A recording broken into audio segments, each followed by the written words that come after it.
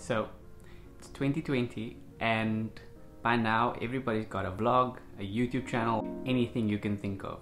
So if you haven't yet started, these are a few of my favorite things that can help you get started as a vlogger. Let's go.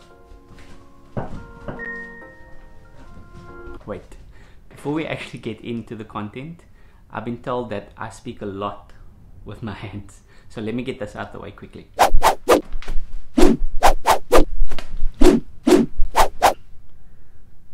Now let's go.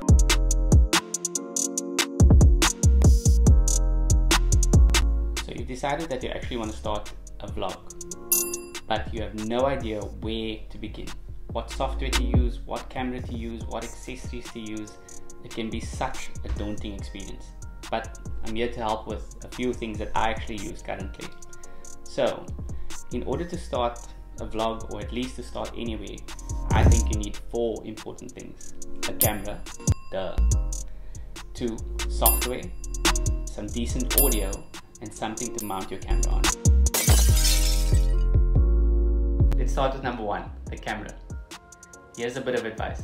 Don't even think about going out to buy some fancy DSLR point and shoot camera unless you currently know how to use what's in your pocket.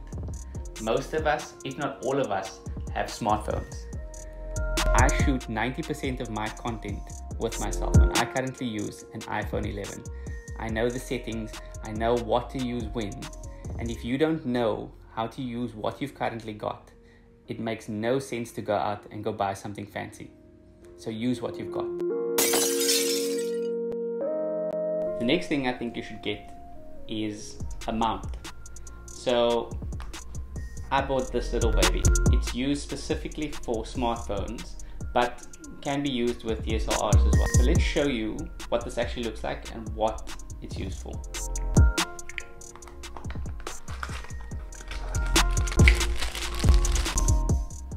So first of all, this is what it looks like.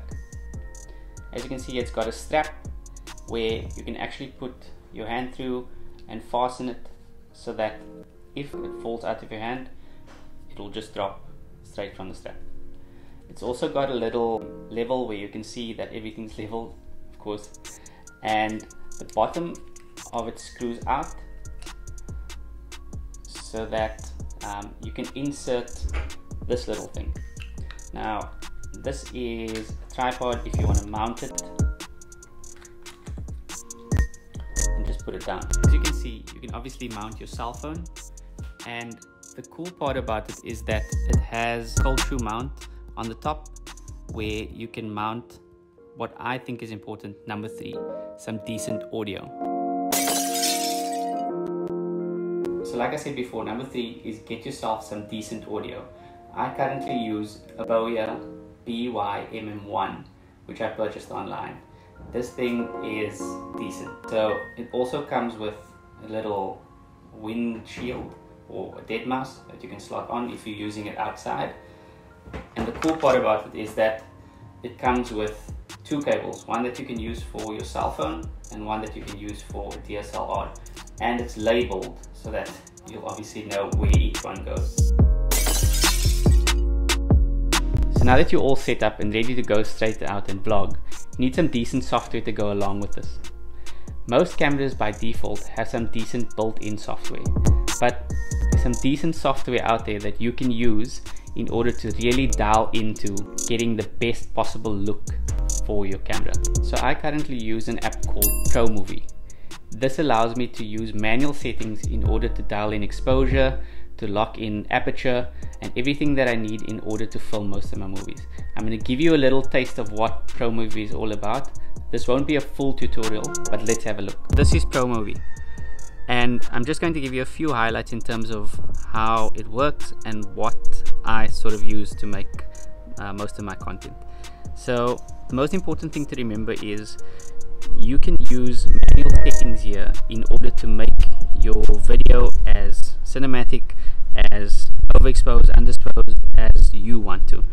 I've just got a little clip here of me recording a skateboard, and as you can see, there's a whole host of settings where you can change the camera, you can put the flash on, you can manipulate everything as much as you want. You can adjust the shutter speed,